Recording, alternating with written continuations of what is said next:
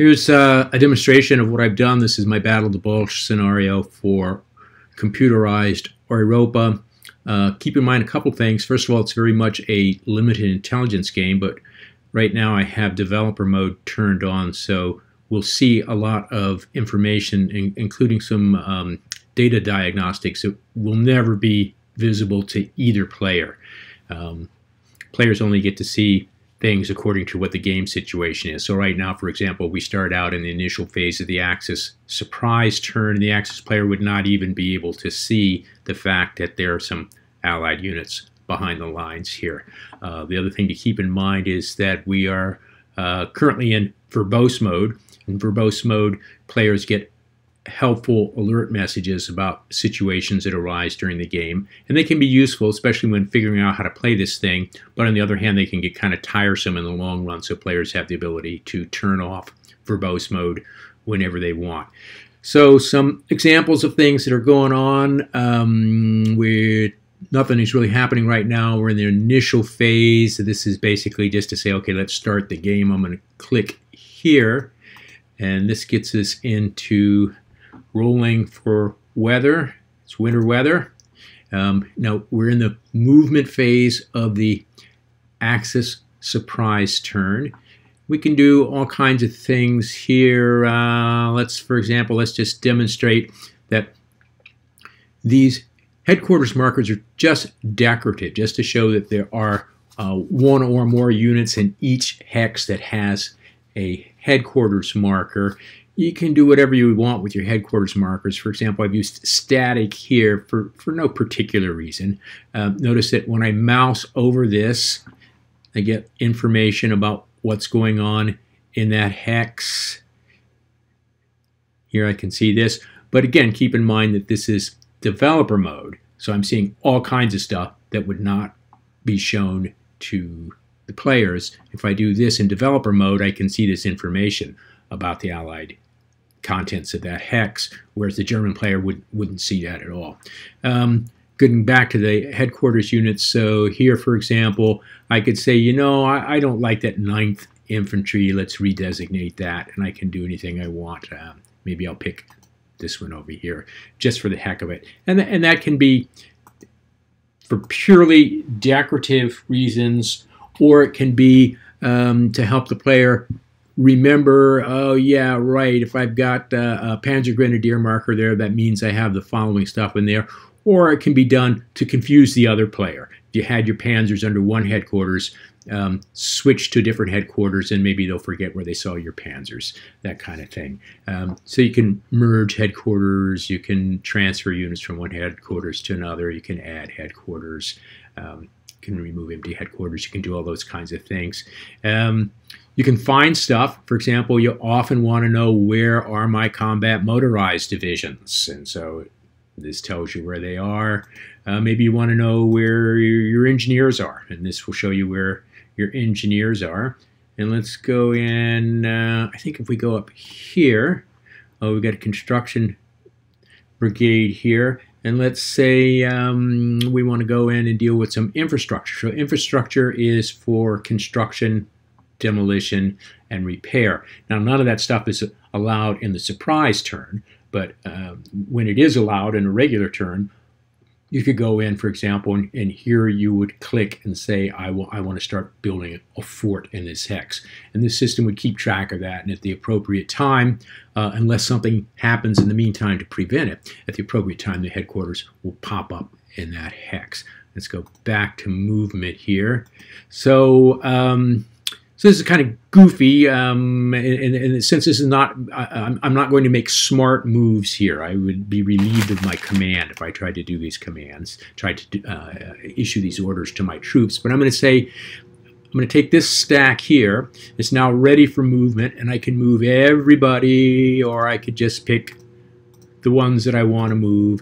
And I'm going to say, let's get the heck out of Dodge, and let's go back here. This is a alert. This is because we're in verbose mode, telling me that not everybody can go that far. So we've dropped off some people, and those people have a new headquarters unit there, and it picked randomly. It picked a cavalry headquarters. It doesn't mean anything, and we can change that if we want to. And we'll keep moving along here, and now we'll close that, and we'll go here, and now it says no unit has sufficient MPs. So you can see we had to drop off some units along the way because they couldn't move as far, and then that's the end of the line. We could keep clicking if we wanted, but it wouldn't do us any good. Nothing would happen, so we'll stop the movement there. Now I can look at this and I can say, oh, you know, this motorized flak regiment that got all the way out here, yeah, I didn't really want to do that. I want to cancel his move. So boom, he runs back to his starting point and has all his MPs again. So we'll click there. We'll go to this one. These guys, notice they have expended all their movement points to get where they wanted to go. And I could say, well, maybe I want, I think I'll cancel his move also. So I'll cancel that. And he goes back, but these guys stayed behind. And let's just say that I said, you know, that was really too far. I just want to go back one. So it puts them in here with the other guy, and I'll say, you know, let's merge those into one headquarters there. That was optional, but you know, by the end of the turn, if you don't merge everybody, the system is going to merge everybody. There will, at the end of a turn, be only one headquarters in any given hex, and then show all your units. All right, so that's movement. Let's do that. Oh, I was going to say search, by the way, so you can find things like combat motorized divisions and engineers and forts. You know, you can find that stuff easily. Those are the kinds of things that you often need to know. You can also do a regular kind of search, type in anything that you want and say, oh, look, here, Panzer Division must be in this hex. So it helps you to find things when it's scattered out on the map. Let's end the movement phase. And again, that wasn't very smart movement. But I'm also now going to do some not very smart attacks. I'm not really putting people into position. Let's say I want to attack this hex here. And although now in developer mode I can look and see what's in there, I would not actually be able to do that as the German player at this point. I really don't know what's in that hex unless the game has been going along and I've been paying close attention to where units are. Then I'll probably have a better idea. Or if I've started next to them, then, you know, I'll have some indication, that sort of thing. All right, let's attack with these two. And I could say, oh, wait a minute, no, I don't want to do that. I changed my mind. I'll call that off. But actually, I really will do it. So I'll go in here. Now when I say calculate combat, this is it. Now I'm committed. I've got to make the attack. Even when this information comes up, it looks like it's going to be really bad. On the other hand, remember, I'm seeing developer information. Neither player will ever see this much information about what's happening. They'll see a little bit of it for their own side. I'm seeing all kinds of stuff that I need for diagnostic data. So you can see the headquarters, which units are in which headquarters, what the strength of each unit is. Do they have armor effects? Do they have engineers? Do they have anti-aircraft? What's their supply status? All that kind of stuff is here. The system can figure out all those things. Air support. Now, in this particular scenario, the Allies are not allowed to have defensive air support during the surprise turn. The Germans have a little bit of air support, and we'll throw it all in to this battle. Now, who's going to attack over here?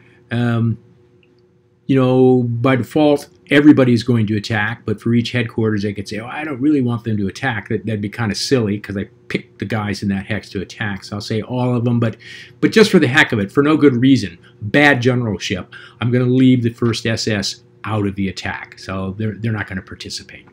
Now, up here, I have checked off this box so that I can see blow by blow exactly what's going on to calculate and resolve the combat, keeping in mind that the system knows about weather, terrain, supply, support, armor effects, engineers, air support, anti-aircraft. It knows about all that stuff. It's going to figure it all out. It's going to calculate everything. In this case, I want to see it. I want to see what all that data is. Eventually, I might get tired of that and say, no, never mind. Just show me what happened. I don't need to see how this sausage was made. So we're ready to go here. We've got most people are attacking. You know, this guy would probably need to be attacking too. But I'm going to resolve this combat, and I'm going to look over here, and now we have exactly what's going on, and we can see the diagnostics are attacking this hex. Time and date stamp, that's just for me to keep track of stuff. Again, this is giving away all kinds of information, but it's just basically for diagnostic purposes. Some of this would not be showing up when players are looking at it, but as the developer, I can see everything here. All right, so here's defending in the rough hex. We have these two units attacking. There's a headquarters, and this hex with the clear hex side has these units, but for some reason, that unit was not selected to participate in the attack. The other headquarters in the other hex, also a clear hex side, it had all of these units. So here are the defender raw totals. Here are the attacker raw totals of everything. Rough terrain, we're going to get a -1 for that. There's no use for engineers there. So even if we had a bunch of engineers, it doesn't do any good. Engineers don't help you attacking into rough terrain. Now there's no air-to-air combat because we only have defensive air support. Now if we also, or rather we only have offensive air support. If we had both defensive and offensive, that means that there would be air-to-air combat. Players don't get involved in making any decisions in that. Just the simple fact that both players have committed air support to the hex means that the system is now going to go in and look at it, and it's going to figure out, okay, here's what's going on here, and we're going to resolve that combat, and air support can be shot down, it can be turned back, or it can get through, and the system is going to handle all of that, but in this case, we have not. So we move on to anti-aircraft resolution. Again, it knows how much AA each side has versus whether or not there's any air support for the other side, and it does the firing and it figures out what's going on. So there's no AA fire here. The defensive air support factors are always halved. There is none, so stays at 0. Offensive air support was halved by weather conditions from 10 to 5. Now we begin calculating some ground combat stuff now that we'll save those numbers there. So here the raw odds of the ground plus air to ground plus air, 94 to 11 makes the basic odds here, because we always see if we can shift. So in this case, there's going to be a 5 out of 10 chance that this would go from an 8 to 1 to a 9 to 1. So you really don't have to worry about factor fiddling here. There's also the uncertainty mode, which I think is turned off right now. Uncertainty mode means you don't even know the exact strength of your own units. You might think you know, but once you actually get into combat, the system is going to figure out if they're a little bit weaker, a little bit stronger, or they really are what you think that their attack and defense factors are. So you don't have to spend nearly as much time trying to see, oh, can I get an exact 3 to 1? Oh, I got to find one more factor from someplace to turn this into a 4 to 1 attack. There's no sense in doing that. The system is handling all this stuff behind the scenes, and it's going to give you the best thing it can give you. So we got we made the die roll. The odds here 8 to 5. Oh, we didn't make the die roll. And the reduced to 7 to 1 though, because that's as high as the odds table goes. The die roll is 5. Now based on that, we look armor effects. So the attacker has a +3, defender has nothing. So the differential is 3, but there is a ceiling in snow winter weather that the maximum is the +1. So the total armor effects is a +1. So we modified the 5 to a 6. Engineers don't do anything in this terrain. So even if you had engineers, it's a 0. So it stays a 6. Terrain and or fortification die mod is a -1. So it takes us back to a 5. Winter weather die mod -1. So that takes us to a 4. So the final fully modified die roll is a 4 in this case, which is DE. So we are eliminating or reducing to casual all defending units, including any non-participating units in the hex. Non-participating units that could be overstacked units who happen to be sitting in that hex, couldn't contribute to the defense, but they're subject to the results of whatever happens to the defenders there. So we see the 106 Infantry Division is reduced to cadre. Artillery Brigade is completely eliminated. Surviving units in the defender hex need to retreat. So is there a retreat? True, yes there is. Can the attacker advance? True, yes the attacker can advance. So what we just saw there is all the nitty-gritty, everything that happened, because we checked that box off. Whether we want to see that or not, that's up to us. It's kind of cool to look at it for a while, then it gets kind of tiresome perhaps. And right here we see all the time, we see just what we actually need to know. The odds are 7 to 1. We rolled 5. They got modified to 4. The results were defender eliminated. Somebody's got to retreat, so let's click here to conduct the retreat. And when we look at this, we can see here's our unit that was attacked. And it just so happens that in this case, the unit is surrounded by enemy units and or their zones of control. So there's really no place to go, but we'll say, hey, let's retreat up to here. And it's going to tell us now in verbose mode, it's eliminated due to the enemy zone of control.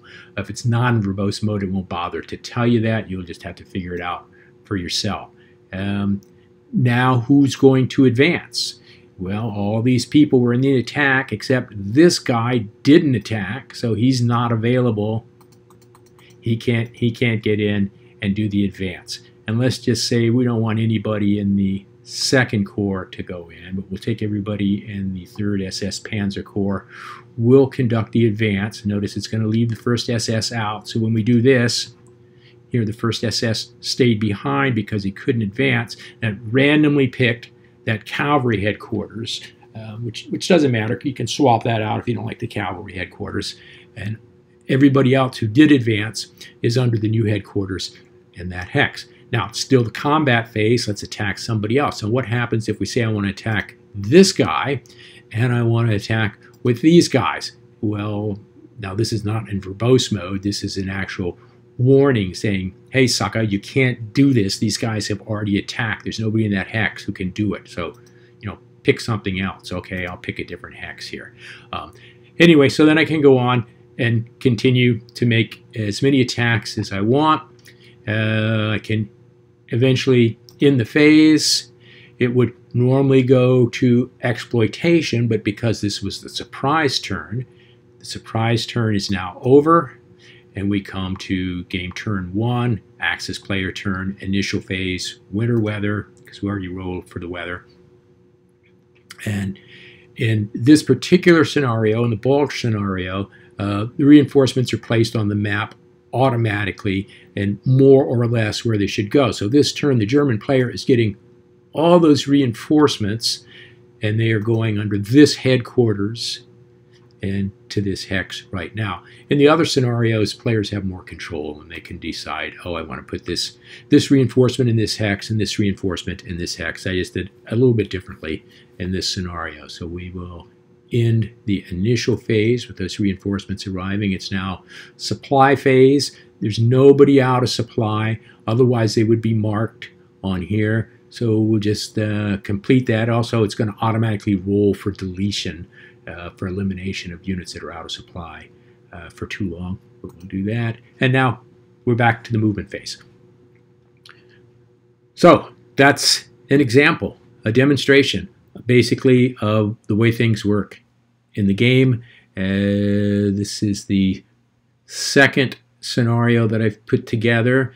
The OBs are pretty good. They're not perfect. The divisional level stuff is really good. The non-divisional stuff is a little shakier, except right in the actual Ardennes front where the data is available. The non-div stuff is a little shakier up in the Netherlands and so forth, but still pretty good. The third one is Normandy that I'm working on right now, and then I have plans for some more to do later. I probably have about 6 or 8 of these little scenarios that I'll be able to play.